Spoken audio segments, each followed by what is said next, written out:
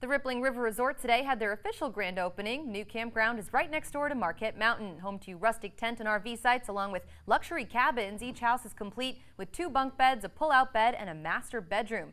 Cabins start at just $159 a night, and they're named after various influential people in the UP. Our location is really great. We've got a lot of trails by us, biking, hiking, skiing right next door. So it's just really kind of a good spot that's close to downtown, in the lake, and of course the river.